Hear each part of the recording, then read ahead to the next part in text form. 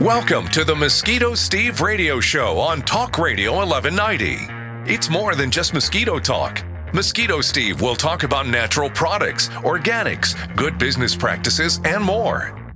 And now, here's your host, Mosquito Steve. Howdy, everybody. Welcome to the Mosquito Steve show. Can y'all hear me? I can't hear anything. Can you hear me? Can they hear me well? Yes, they can. Can they hear me now?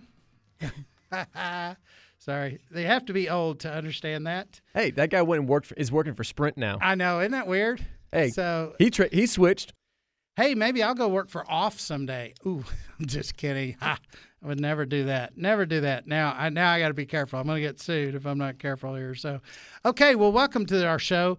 I have a couple of guests here today, and they're on the headset. So I invite y'all to, if you hear me say anything that you want to comment on, you just go ahead and comment on, and then we'll get to y'all here in the second segment.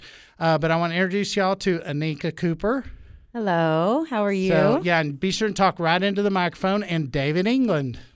Hello. Glad to be here, Steve. All right. So this is Recovery Month, and we're nearing the end of Recovery Month. So I wanted to be sure and talk a little bit about that today. But we're going to talk about mosquitoes first. So let's go to the mosquito news. Okay. So West Nile. Now, you guys know, I know Zika is getting all the news, but here in Texas, it's West Nile we got to worry about. And so we have had a couple more confirmed cases. In Dallas, we have 41 total cases of West Nile virus. So wow. West Nile virus, this means that this came from a mosquito. You did not have sex with somebody that had West Nile virus. You did not travel to a country that had West Nile virus. You actually got bit by a mosquito here that has West Nile virus. Denton County has 11 cases, and Tarrant County has 24. So here in North Texas, we're looking at about 75 cases of West Nile virus. Wow. So the reason West Nile virus is more important to us, not only is it transmitted by mosquitoes, but it's also very deadly. So we have had a couple of deaths. We've had 2 deaths here just in Dallas from West Nile virus. So you guys... Here's what I'm getting at is protect yourself. Don't worry about Zika. I can tell you exactly how to not get Zika. Don't go to areas that have Zika. Bada boom, bada bing. Stay out of Miami. Look, if you're pregnant, why would you go to Miami or Puerto Rico or someplace like that right now? Yeah. I mean, surely there's a way you could delay that trip for a few months, or I guess that'd be 9 months. 9 months. Yeah, okay, so I've got to do the math because I've never had to do that, unfortunately. So anyway, so with the Zika, of course, Zika's getting all the news. Everybody's freaking out over Zika, and the truth is that there's just not that many. You got about 40 cases of that in Florida. And Florida has about 25% of all the Zika cases in the country are in Florida, and so. Here's the thing. We have Zika cases here, but you know how they got it. They didn't get it from mosquitoes. In Texas, there is nobody that has gotten Zika virus from a mosquito unless they were overseas. If you go to Puerto Rico and got bit by a mosquito, but most of the cases here were transmitted by sex. So unprotected sex, if you are pregnant or wanting to get pregnant and you've been in those areas, would be that would just be irresponsible is what it'd be. So let me read you this. This is from the Department of Health Sciences. Is it? What is it? DS. We call it DISH, and so I don't know what you call it. DSHS. What do you call it? What is it? The Department of Science of. It's DISH. It's It's Health Services. International. Something Health Services. Department of something Health Services in Texas. Anyways, it's primarily spread to people through mosquito bites. The virus can spread from mother to child. It can spread through the blood transfusion or sexual contact. So most people, 80% of the people, don't show symptoms of Zika virus. So you can pass it on. If you've got Zika virus and you're wandering around and a mosquito bites you, it can go bite somebody else and pass it on. So, what all this means is wear repellent. If you're going to be outside, wear repellent. Now, we have lots and lots of cases where people don't go outside very much. They only go to their mailbox, and yet they got, the very first death in North Texas came from a guy in Highland Park. Walked to his mailbox, got bit by a mosquito, and died. From West Nile? Yes. Wow. So West Nile got over here in 1999. Here's the thing. Zika's here to stay, guys. West Nile virus is here to stay. So I expect that at some point we're going to have chikungunya. We're going to have some other things that we got to worry about. So if you're not thinking about protecting yourself from mosquitoes right now, you need to start thinking about it. It's just a good idea to be wise. There are things you can do in the yard which will take care of most of the mosquitoes. But if West Nile virus has been found in your neighborhood, it doesn't make sense to just try and protect your yard. You still have to wear repellent. So I hate to tell you all that, but you do. If you don't like the repellent you're wearing, you don't like the way it smells, the way it feels, and it's not working very well, well, then I suggest you go to mosquitosteve.com and order some Mosquito Steve spray on repellent, because it is the most effective mosquito repellent in the world. So we've got, plus we're always doing research and development. I've been out spraying and testing over the last couple of weeks. And yes, it's a lot of fun. It really is. So I go out there and I have these mist blowers, and I walk around and I spray these yards down with them, and then I have to go back the next day. Before I spray, though, I count and see how many mosquitoes land on me. And so it depends. Sometimes I'm there for 3 minutes, but sometimes I'll be out there 20 minutes just counting how many land on me. And then I spray, and then I come back the next day, and then I come back the next day, and I have to keep counting. And that's how we tell how well the product's working.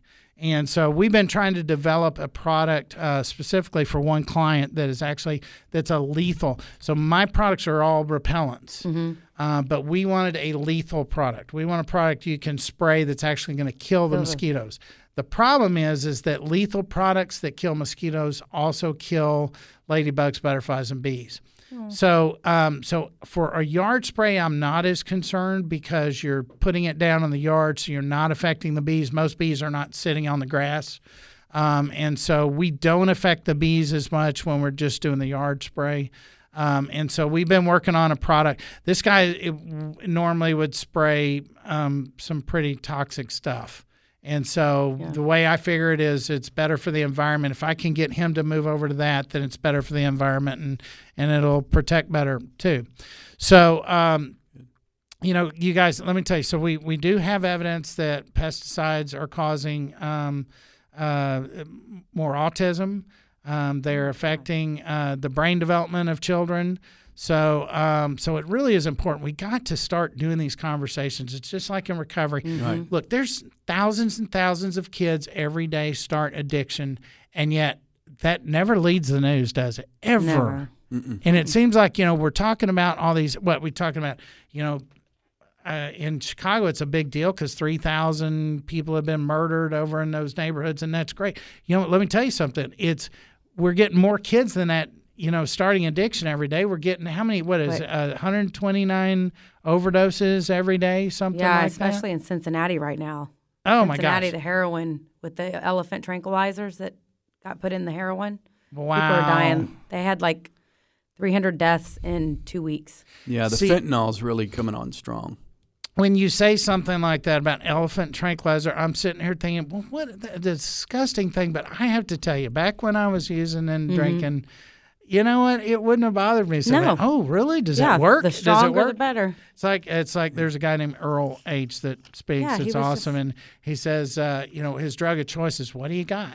And that's mine too. Yeah. Whatever I got, and that's today. That's exactly what happens with kids. Kids, whatever they can get access to, that's what they're going to use. So a little bit more about Zika, and then we're going to go on, because there's a big deal that just happened this week. We've been talking about funding to fight Zika. Just blows my mind. We got all this funding to fight Zika. What about fighting West Nile and stuff? So hopefully some of this is going to go towards other diseases. But they did finally approve a $1.4 billion contract to combat the Zika virus. $394 million of that is for the Center for Disease Control, of which they'll spend about $3.94 million probably of it to actually do something. But anyways, that's for vector and prevention. And then also for technical assistance for states' international response activities. international response. So we got a problem here, but we're going to spend our money everywhere else. I'm sorry. I'm going to try not to get political on this. It's really hard not to. Of this amount, $44 million is to reimburse states for public health emergency preparedness. So $44 million is not going to go towards helping us because it's going to what we've already done. So Prevention. so the $394 million, if that actually went to for vector control. So currently, right now, we spend about $300 million in vector control. So municipalities have a vector control agency usually, especially if they're of any size. In this country, we spend about $300 million. Florida alone spends about $60 million of that. Wow. So, but that's how much these municipalities spend to protect you from mosquitoes.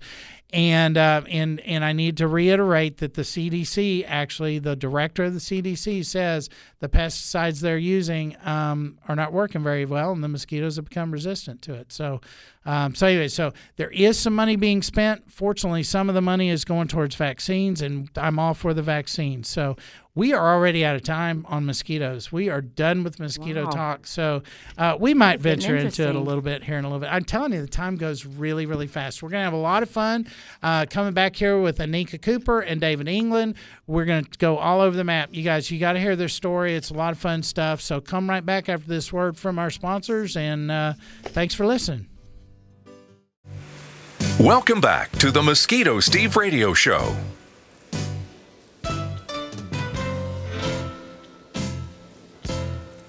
Welcome back.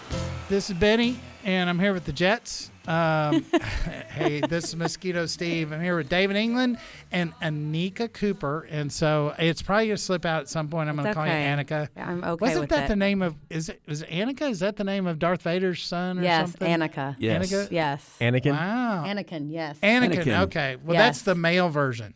Anakin See, was if Darth he was Vader, a- but What? Anakin was Darth Vader. What was about a comment about a butt? What was that? I may have pushed a button and y'all misheard something. I don't know. Oh no. I could have sworn he said you're talking out of your butt. I'm pretty sure that's what he said. Something like that. So, anyways, thanks, Will. You're fired. No, Dang. okay, so, anyways, the reason that I have David here, I've known David for a long time. I've watched you, struggle. I've seen you, when you're doing great, and I've seen you struggle through this. I myself struggled when I got into recovery. For 4 years, I was in and out, could not get sober. But then I finally got a hold of me in 1995. So I want to hear a little bit about, in fact, this is my record. I just hit 21. Me too. Did you really? August 7th of 95. Oh, really? Oh, you're a month older than I am. So mine's September 11th of 95. Wow. So David, I want to hear about your experience. So what finally worked? Oh man, I tell you what, getting beat down. I started recreationally just drinking, smoking pot because it kind of ran in my family. And at age 19, methamphetamine got the best of me. Wow. So I was straight out of the gate addicted. Thought I wanted to be in the big city, and addiction got a hold of me for 20 years. Methamphetamine, cocaine, of course, alcohol, everything, like you just said. Oral Halter says, everything was my nature, and did a lot of ecstasy. But to answer your question, I finally, I was in and out. I could not understand why I could not make the decision to be done. I'd get sober when the heat was on, would hit a bottom, go into treatment, which was 11 treatment centers, in and out of AA. Didn't you go through 11 treatment centers too? No, one. You just went through one? Wow, I could have sworn I've got it backwards. And Okay. I call them rest centers for me at the time because I Yeah. couldn't get to surrender. I kept finding the, easier, softer way, trying to beat it, and I never could. You must have been a wealthy man to afford 11 treatment centers. No, well, I won't go into my whole history of what financed my drug addiction too, but you can kind of figure that out. Yeah. But the typical story, in and out of jobs. I mean, one disaster after the next, mentally, emotionally, physically. spiritually bankrupt, and I couldn't get it because I would walk into AA, and I was in AA for, in and out for 15 years. Wow. And I would jump in socially, but I just could not concede to my innermost self. And the fear would hit, untreated alcoholism, drug addiction, and I would have to feed the addiction. And I mean, Steve knows. I mean, I had plenty of people trying to help me that had the solution, that that had the gift. And but to answer your question, October 23rd, 2013 was my day, and my clarity hit, and I've been sober ever since. Wow. So. Okay. So I don't want to I want to be careful to protect anonymity here, but I do. There's a big movement now. I want to ask both y'all about this. So the movement now and the trend is towards us coming out of the closet, basically, with our recovery. Breaking the stigma. Instead of saying I am an alcoholic or I'm a drug addict, we say, I'm in long-term recovery. And so, in fact, you can't even say substance abuse anymore. Now that's a no-no, and it's all changing. So, what do you think about this new trend and the way this is moving? And Anika, why don't you see? I started doing it. Anika, why don't you go for Anakin Skylark, whatever it is. So thank you. This is kind of it's a crazy thing for me because when I got clean, and I say clean because I came up in Narcotics Anonymous since August 7th of 1995. And before I got into the industry, that's all I knew. I mean, I knew that there was AA, and I knew that it had a different, you said sober, but I didn't realize how separated it was out in the industry and how Narcotics Anonymous in Texas has a really bad connotation. Yes. Yeah, you're right. And, I've always said clean, and I started getting confused because I'm around people constantly that are saying sober, and so I just don't get – it doesn't bother me either way. I don't care where you're at. I know it's definitely traditions are very you have to follow whatever program that you're in. That's the traditions. I do say long-term recovery a lot. If I'm doing a bio or something for social media or for the news, I say recovery instead of clean or sober just because it just kind of takes away anybody looking at one specific 12-step program, because I believe 12 steps are going to get you, if you're working the 12 steps, they can get you to the same place. Absolutely. Which is having a spiritual awakening. However you want to say it is up to you. Obviously, if you're in a Narcotics Anonymous meeting, you need to say clean. If you're in an AA meeting, you need to say sober. But if it gets you to the same place, man, do it. Get in some 12-step program. Yeah, I've met some people from the Southeast that have told me about Narcotics Anonymous and how big it is and huge. How it thrives, and it's actually in some places stronger than Alcoholics Anonymous, which is LA. It's very interesting to me how they do that, but I don't know why it's really never caught on here. I will tell you, because I visited some meetings back in the early days, and there were people drinking in the parking lot. And I thought that was just a little bit too weird because by that time I'd already stopped drinking, and I knew I needed to. Now it's the drug addiction I needed to deal with, and so so for me, they were drinking in the Narcotics Anonymous. They were drinking in the parking lot of the group not too far from here, actually. Oh yeah, well, and, I will tell you that in Narcotics Anonymous, alcohol. It says it in the preambles. Alcohol is a drug, so it is a drug. We don't do any. There's not. It's abstinence. Well, and things may have changed. That was actually in 1992. So it's been a while. So things have changed quite a bit. So for me, I do believe, because I believe in respecting the anonymity, because it's kind of like, and I'll use this. Everybody knows about Charlie Sheen and how Charlie Sheen, went on talking about how he went through Alcoholics Anonymous. By gosh, it's working, and he was going to go out and save the world. And the next thing you know, he's winning, and he's hanging out with prostitutes and going through all that, and he's very, very public about all that. Exactly. And that's really why I like to protect the anonymity, because I don't want to damage those programs. But what I've also found, I used to only believe in 12-step programs like that. I do the 12 steps, but only believe in the anonymous programs. And then I had a friend that could never get clean, and he tried for years and years. And he actually helped me to help 12-step me back in the early days. And so, but he could never get clean. His veins were collapsed. I was sure he was dead. When I would go out and speak at places, I'd talk about, my old friend Freddie. Well, I'm not going to say his last name, but my old friend Freddie. And Freddie's got to be dead because he was practically dead when I knew him, and he 12-stepped me. And one day I was at a church.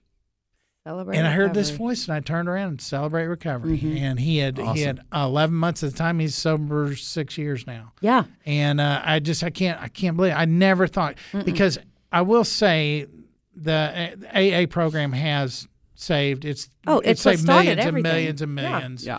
And so, it's got the numbers behind it. But I do know now there's other ways There's to many recover. ways to skin a cat. That's I mean, right. that's Yeah. what I'm finding. And Ooh, we don't talk about skinning cats. I'm sorry, Anika. We do. That's going a little too far. Well, let me say Taking it this: too that far. the foundation is of the 12 steps for all the other 12-step Yes.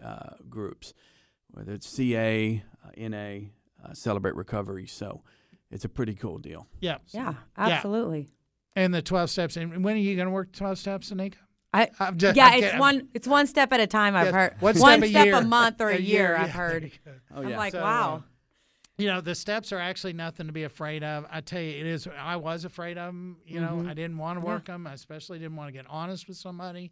But what happens is they change you, and if you keep working them over time, they really it will make you more and more spiritual and change you and continue to change you. And Those principles. yeah, I'm one of those guys that I've worked them several times, and I don't know anybody that's worked them too many times, but I know some people that need to work them. So Keep working. on okay, so David, I'm going to go back Okay. to David. We're going to Yeah. focus on David because I know David likes to focus on David, so we're going to focus on David here. That's So, all I think about. first of all, what is You Sober too. 123? Okay, Sober123 .net. Well, actually, my Sober123 LLC is when I got sober. And of course, I'm an advocate of the 12 steps. I worked the 12 steps, got the gift of desperation, and I've been sober ever since. I just finally got that willingness. In the meanwhile, it's associated with my last treatment center, which is Solutions, IOP. Hi, Lois. And Hi, Lois. Hey, Lois. And what a gift. Yeah. But as I was going, it was asked of me to say, you would do great and be a great service to get in the industry. And I said to Deborah, who works the front office, and I said, Hi, Deborah. Deborah, Hi, Deborah. how do I approach this, with my background and, 25 years of addiction and no education. And she said, well, why don't you become a recovery coach?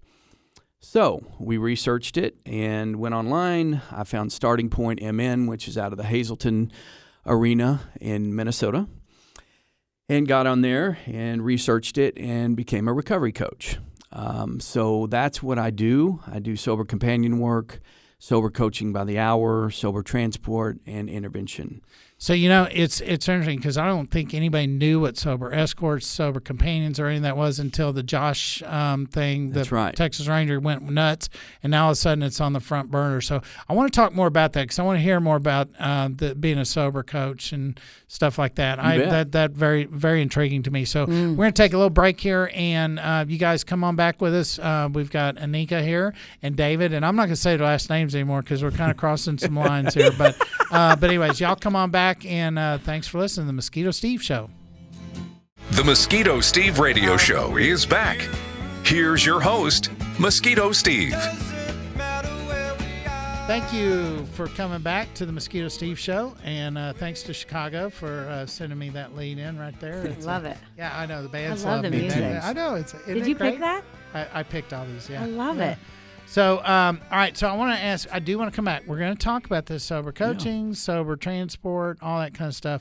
But Anika's here, and I want her to talk a little bit. Now, I tried to find, so I've been doing some research on Okay. you. So, in fact, let me talk about the times you were in jail. No, I'm just kidding. No, what I lot want of to talk them. about is I noticed that there were some people that were congratulating you on the Huffington Post. You got a Huffington Post article? That is really cool. I Yes. couldn't find it, though. I couldn't find the article. It's on Facebook. Well, I couldn't find it on Facebook either. Okay, I'll have to shoot it to You need you. to make sure. Yeah. Yes. So what was it about? It's about my story basically and how Simply Grace, the sober living homes that I have 3 sober living homes now in the Texas Oh, I didn't area. know you had 3. Yes, I do. Wow. I started in Lake Highlands, right by White Rock Lake. Hail Lake Highlands. Yeah. Oh, yeah. Sweet. That's where my grandparents' house is. Really? I probably am that's where friends it with is. your grandparents. That's Probably how old friends I with am. my dad. He went to Bryan Adams high school, but I started there. Moved. Then I opened a house in Tyler because there was a huge need. Mm-hmm. Now I'm opening in Plano. We'll have a house in Plano in a couple weeks. But they were basically I got with somebody, Lara Frazier, who she's a really good writer, and she's a writer she does writing for the Huffington Post.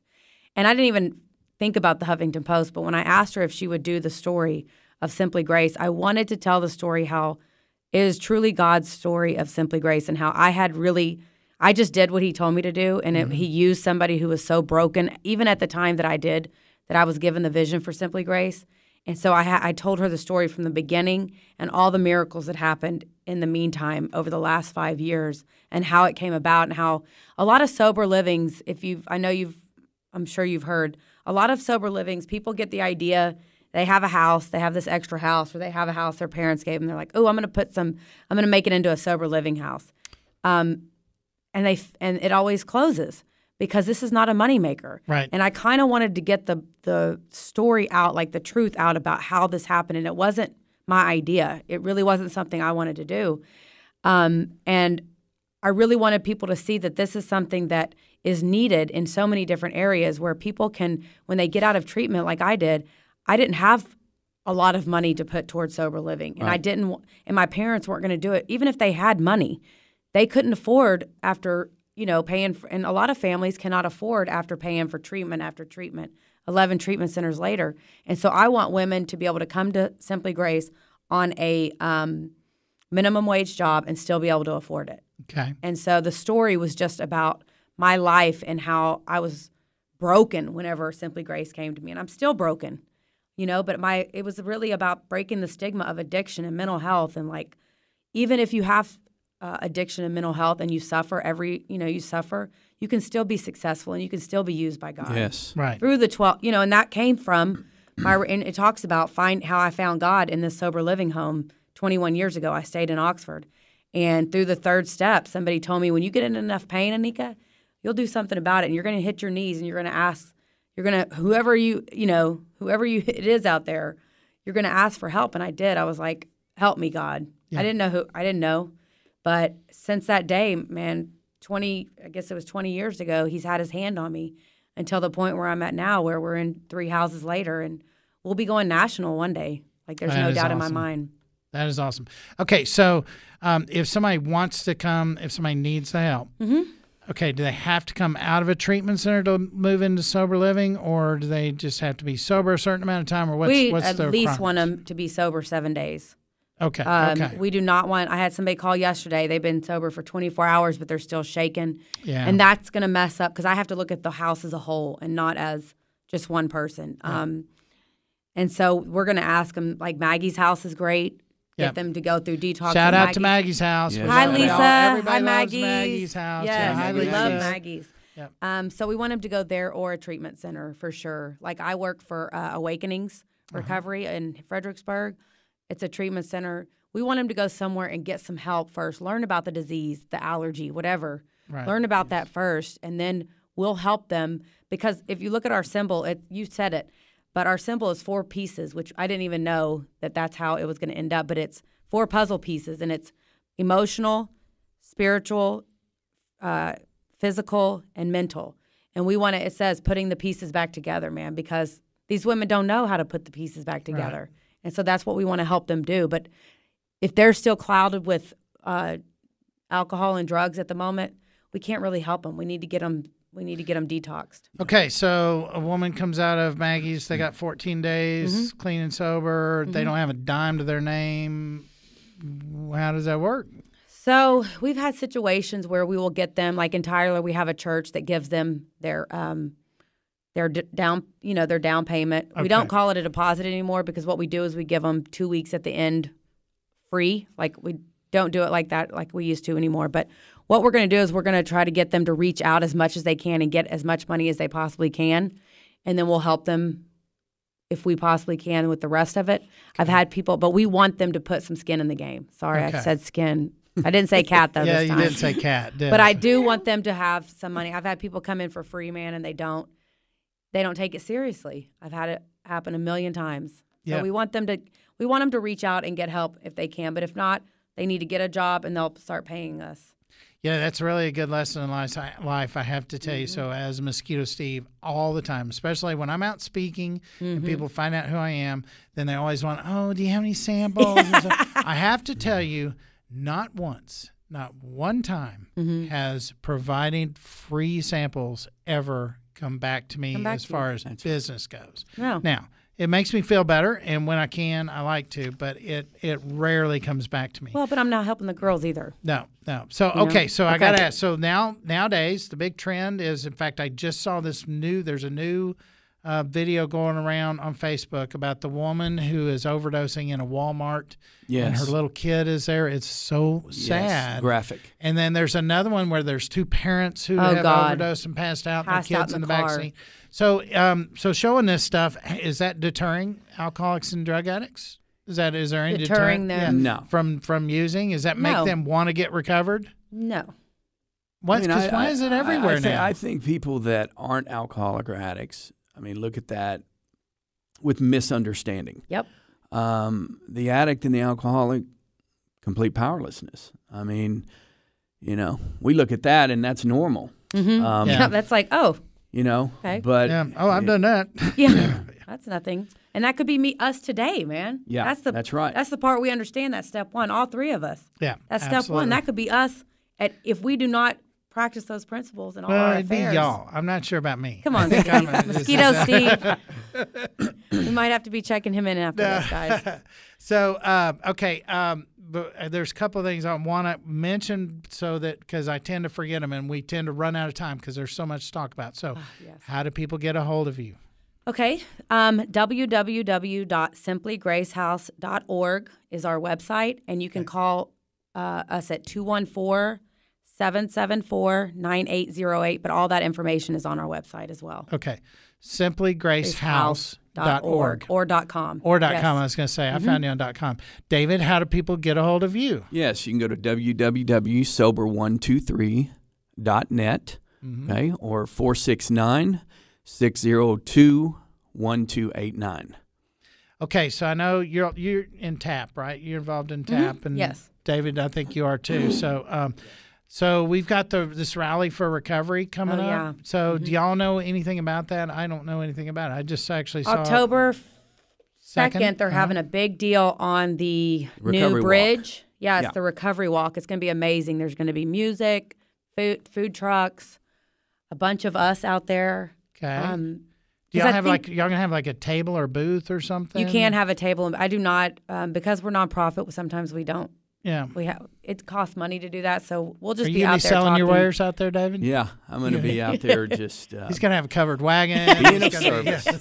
Get your it's going to be here. a lot of fun. So It you guys is. listening, you'll come on out because that's a big deal here in the city of Dallas. So it sounds like fun. I've never done one of these. I so think I know I it need goes to back be to there. breaking the stigma, Steve. That's what I wanted to say Yes. when you were talking about seeing those people in the Walmarts or in the cars. That's the stigma that social media puts on us. When really, let's look at the allergy, let's look at the disease, and how that's what we're not bad people, man. Right. We make bad decisions, and until we get that spiritual, that whatever it is, things are not going to, but that doesn't make us bad people. That's we right. make bad decisions. we're just sick people Sick trying people to get trying well. to get well. Well, Yeah. I got to tell you, when I first heard about this, bit of long-term recovery stuff and all that, it actually, I got really, I did too, I was real defiant. How dare you do that? This is Alcoholics Anonymous to save millions of lives and all this. And then, but I was up at University of North Texas, and this was about 3 years ago, and I was watching these young people come into recovery. And I have to tell you, in college, if somebody had approached me about recovery, it wasn't going to happen. Yeah. This is actually, it's being effective. We're actually bringing young people in, and they're sticking with it, and they're getting on fire with the program. And I have to bow to it because, it really is. Something's working. And so I like what they're doing. Okay, David, got to know, what is a sober coach? Yes, let me just kind of tell you when I got sober, okay, I worked the 12 steps and recovery was great. But as I went along, God was just speaking to me on my heart, was saying, you know what? What about those guys that go to AA or they don't go to AA and they're falling through the cracks? And I mean, and when we come in here, we are very sick. I mean, we're broken, like Anika said. There's so many different levels. I mean, there's mental illness. There's, mentally, emotionally, physically, man. We've had it all backwards. We're sick. It takes a long time to get well. Mm-hmm. And sometimes, as much as I love the rooms of AA, early pre-stage treatment is great.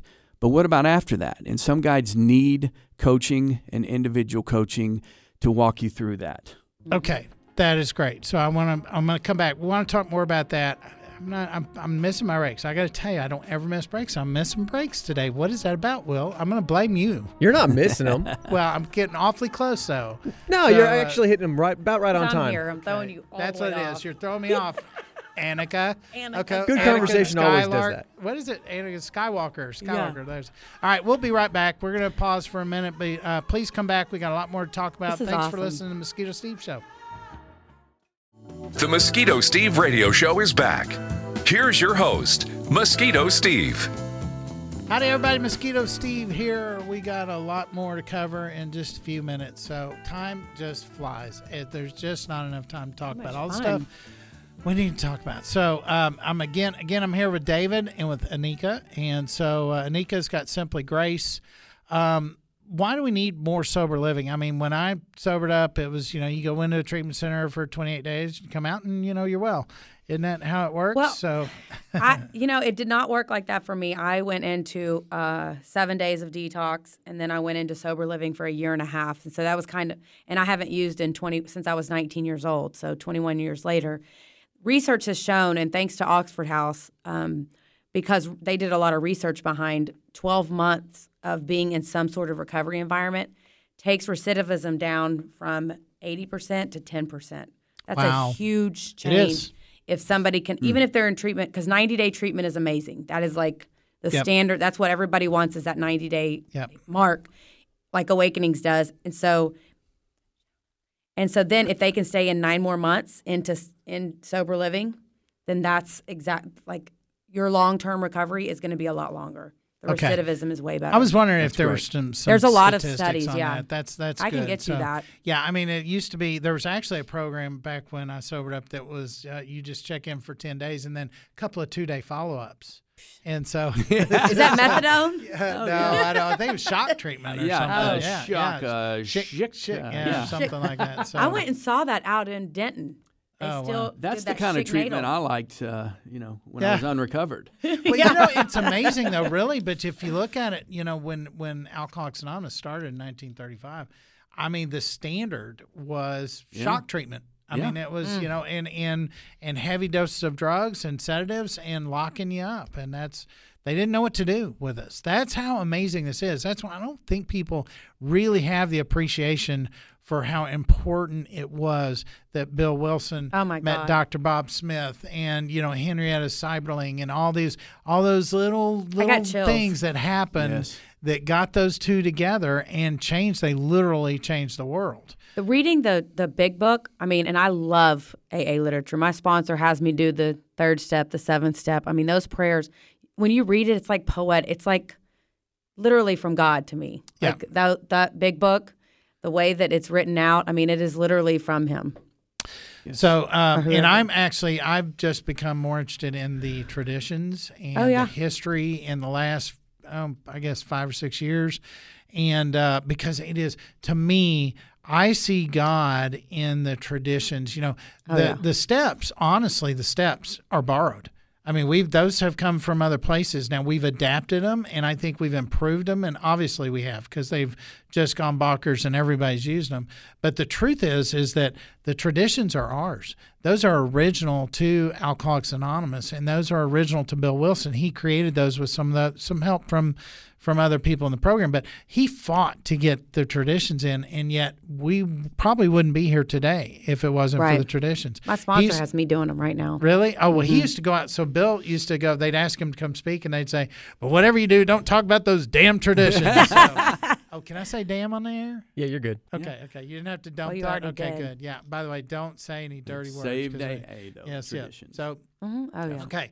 So I know we're going to run out of time. So one more time, I want you guys to tell how to get a hold of you because we're going to probably end up going at the very end. So, okay. So Anika, how do people get a hold of you?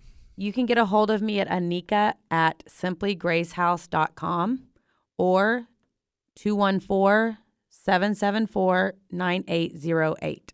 Okay. One more time for the email because I want people to know if you have a kid or a relative or a friend or somebody that needs help, you guys do not hesitate to reach out. Now, sometimes there's, we're limited in what we can do if it's not you that needs the help, but still, it's a good idea to reach out and get some answers from people. So how do they get a hold of you one more time? One more time, it's Anika at simply, SIMPLY, gracehouse.com.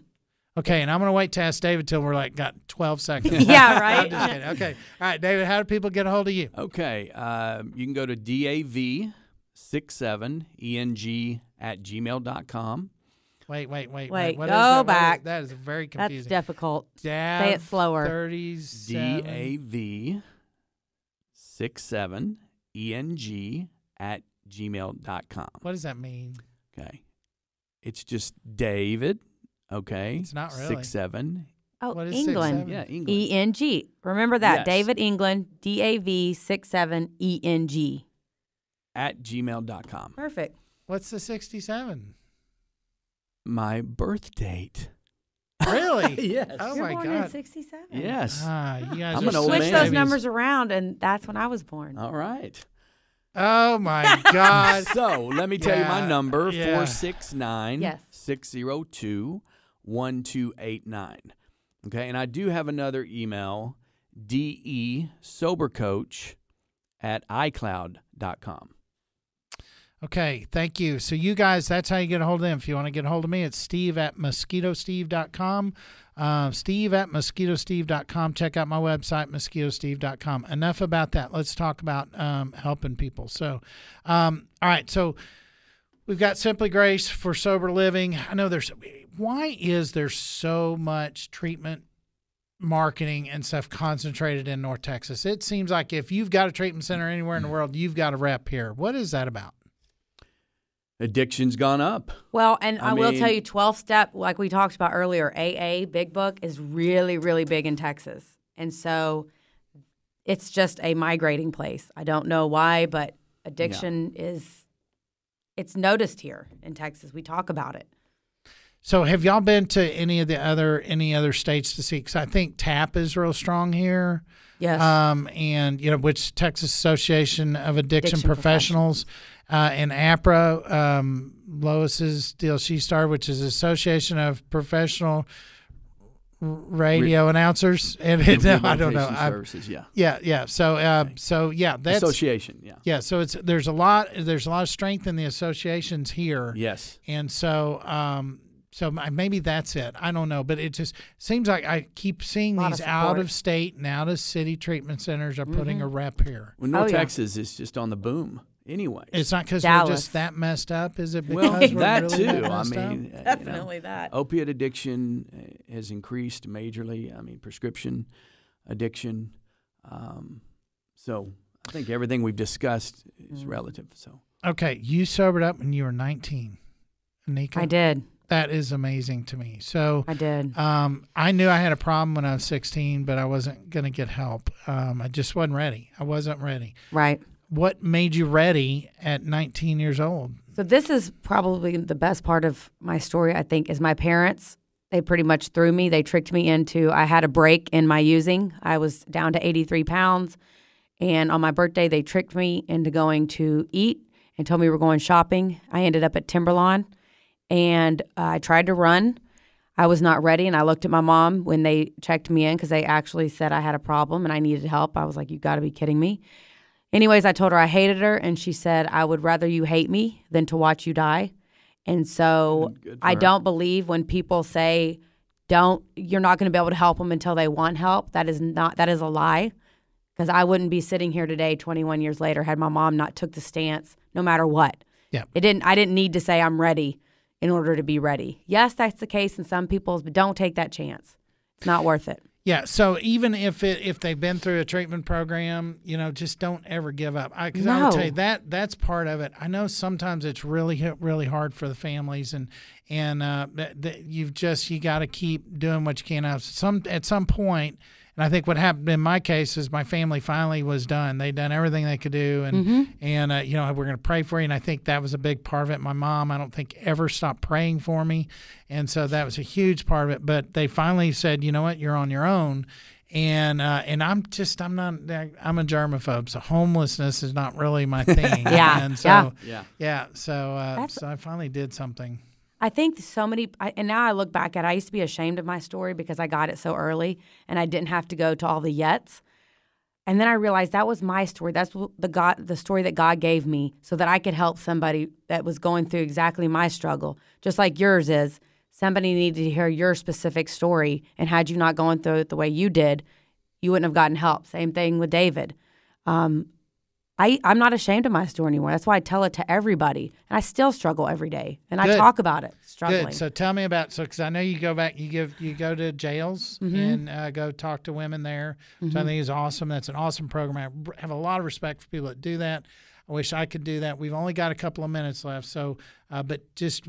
Did you have experience? Have you been to jail? Did you go through the prison system? I did not go through the prison system, but it seemed like every weekend in high school, the cops would drive through the neighborhood that I loved to frequent that I did not belong in, and I would be drunk every time. So I ended up in jail pretty much every weekend. Yeah, I did that. I didn't go to prison. Didn't go to the pen. Didn't do hard time. And that was only by the grace. What about you? I never went to prison. I did go to jail a couple times on short there's stints. a marshal right there waiting for you. Yeah, as soon as the show's over. I'm clean. My record's clean. So thank God for that. Good for you. By the grace of God, I should have been in prison or dead. Yes. But he wanted to do something with me. So yeah, he wanted you to talk to people today. But yeah, I just do want to say the sober coaching, sober companion transport intervention deal used to be big on the West Coast and East Coast, and we work. I just say that if you're a sober coach out there, or you're in this realm of recovery, we work with licensed professionals. Okay, because I'm actually going to school to get my LCSW, also licensed clinical social worker, and. But it is all about helping the addict and alcoholic get through those pitfalls, and individual coaching through the recovery process. I want to wish you luck on that, because I got to tell you, when I sobered up, I couldn't do class. I couldn't do it. Couldn't focus enough. So, okay, you guys, we're out of time. I told you this would happen. Thank you so much. Thank you, Steve. Anika, thank you. You're awesome. You guys listen David. again next week. I think we're going to probably focus on mosquitoes next week, but I appreciate y'all tuning in this week, and stay tuned. We got lots of great things happening. Go to my Facebook page and like me and vote for me. I'm actually in a contest. Yes. Vote for me. I can already voted for Vote you, Steve. for Steve. We love you. All right, you Mosquito guys. Steve. Y'all come back.